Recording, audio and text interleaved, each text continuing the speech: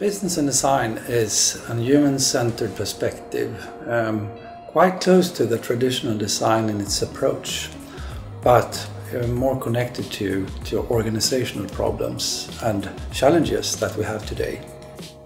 In a more traditional meaning, design is pretty much of problem solving and methods and method kits and tools and connected to an innovation process. It's pretty much the same, but we are working with more social aspects of design rather than products, etc. That's the starting point how business and design has been developed. And the context of that is depending on the huge and rapid change in society, about the digital revolution and automation, etc., and the effect of that.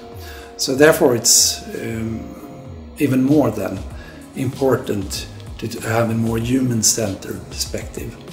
And I think business and design are grabbing that in a broader meaning rather than the traditional meaning, obviously. One of the most important parts of being a business and designer is to be open for collaboration. And the collaboration is, of course, in the learning and development processes, but it's also in partnership. So what we always train in this program, for example, is that the student must collaborate, but exactly what they are going to do in the future.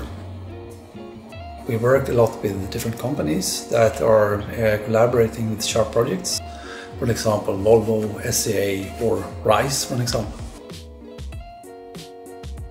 RISE is a Swedish research institute. So RISE stands for Research Institutes of Sweden, and it's a type of organization that works sort of in between universities and academia and society and business to transfer knowledge from academia to business and society to achieve innovation and change.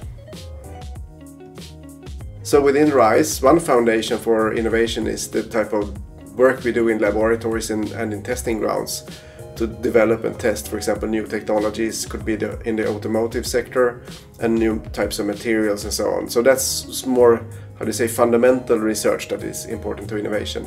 But we also have other parts of the organization where we work more directly with innovation processes, where we try to come up with new solutions together with partners, for example, from business.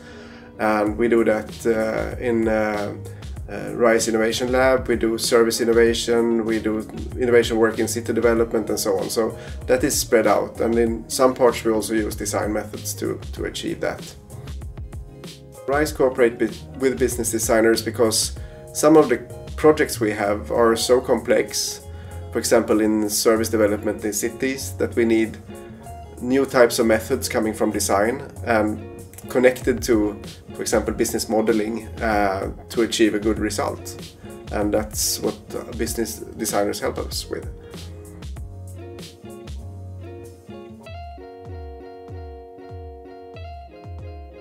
This is a service development project based on a norm-critical analysis of the waste management system in an area in Borås.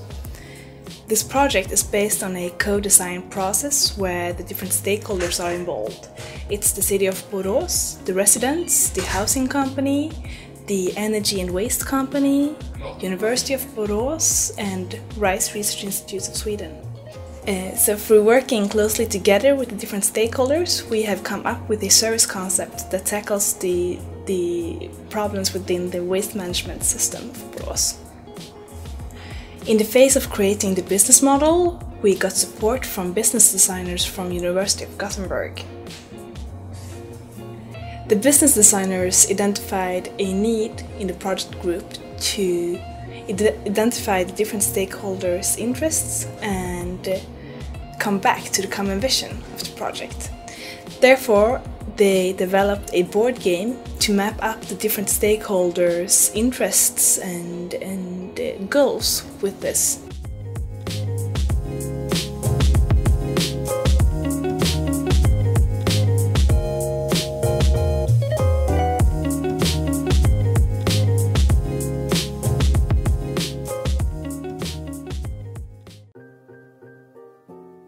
our work as business designers, we usually tap into unknown and sometimes uncomfortable situations. Therefore, every member of the team needs to be open-minded, curious, collaborative, and ready to get their assumptions to be challenged.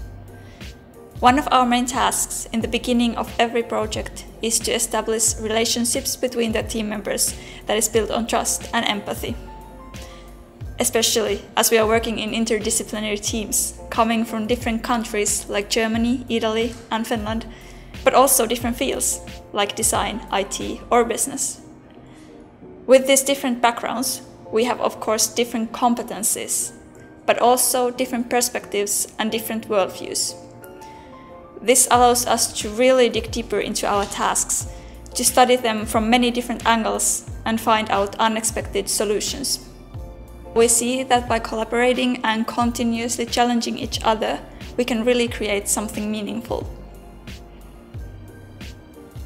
So the space our team is collaborating in must be able to handle new ways of working. Having a dedicated physical space where we can get together and see progress really helps us to do better work. So we basically immerse ourselves in a work environment by putting up sketches, notes, or photos. And by working in this visual way, it really makes it easier for us to grasp the whole project, but also to draw connections or get new perspectives. When we capture every decision and put it on the wall, we don't really have to wonder if everyone is on the same page. The room is the page. So the more we put on the walls, the more shared understanding we build. Maybe you're asking yourself if that's the perfect formula for being creative. Well, it doesn't really work that way. Everything that happens in our creative space is kind of the sense of our work. But some stuff just has to happen outside of the studio. We usually refill our creative tanks by experiencing life. This could mean going to a museum, to a really nice concert, or even doing our favorite crafts. This then ultimately creates a library of experiences in our heads that we then can translate into our work.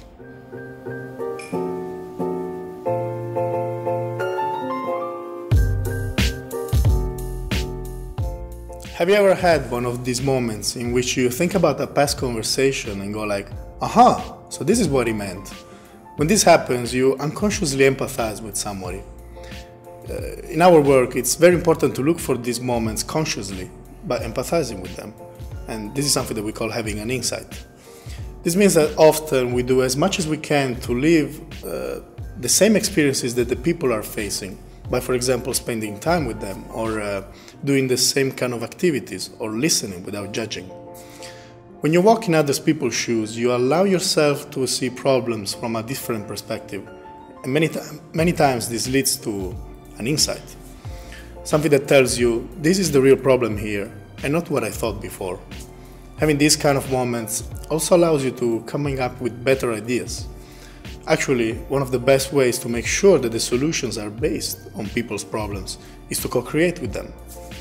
This is something that we do very often with clients like RISE, through workshops. And the result is that the solutions resonate much more deeply with the audience because they are human-centered. Reframing problems based on human insights enables us to design services and products people really need. And experimentation plays a big part in this. It helps us to explore new ways of tackling complex problems through asking the right questions and supporting people to find answers to those questions. And it emphasizes coming up with bold ideas in a fast-paced manner and actually testing them out in the field together with users and other stakeholders. And iteration is the nature of our process. And that's what we basically did in our design sprint for RISE. We reframed the problem from safe and clean to belonging and empowerment and came up with ideas around the redefined problem, which ended up in a systems-oriented and integrated service concept. And the outcome was the first prototype of the business model based on the new service. And all in just one day. And it was quite intense, but that's why they call it design sprint, I guess. When we find an approach to a challenge or a problem, we prototype fast to instantly learn from the results. And the prototype can be as simple as a storyboard, for example, a poster, or even a role play.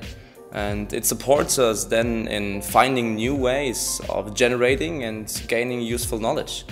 And I think a curious, creative and quite dynamic mindset helps us then to quickly learn by just doing.